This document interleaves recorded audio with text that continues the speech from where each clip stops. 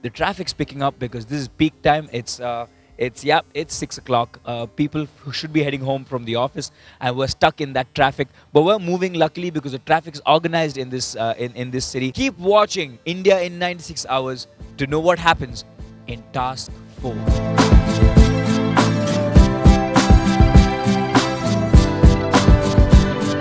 This is the very mat that these contestants have been looking for. Task 4 set here at IILM, this campus, and it's a huge campus, and they've got to look for this very mat. And it's really difficult. It's set here in one of these classrooms.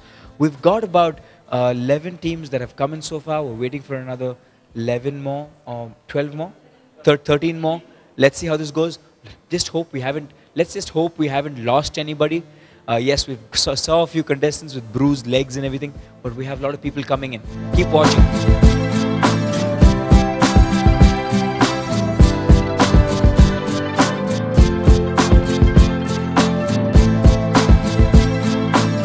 It's been a great day in Delhi. It's been amazing. It's been nice to see so many of you all here from various parts of the country: Cochin, Ahmedabad, Hyderabad, Bangalore, Chennai, and various regional languages kicking off, and then the slangs, and everybody's trying to figure out what the other person is trying to say. I think that's been the highlight of the day, working together no matter where you've come from. But we have to eliminate 7 teams.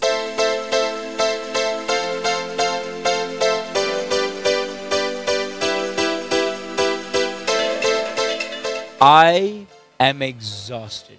What do you expect? Been all over Delhi the entire day.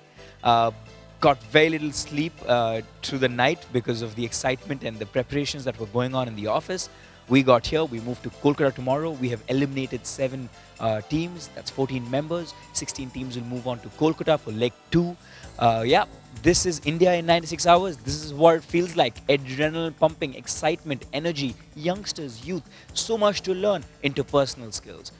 Being street smart, saving money, taking care of your stuff, taking care of your belongings, getting from one place to another, dealing with tasks, situations, working with people, all of that only on this India in 96 hours. Do tune in for our Calcutta leg. I'm still trying to figure out Calcutta or Kolkata. I've got to learn how to say Kolkata before I get to the city, so I'm going to do that. I'll see you guys really soon. This is Gibran from the CII saying bye-bye.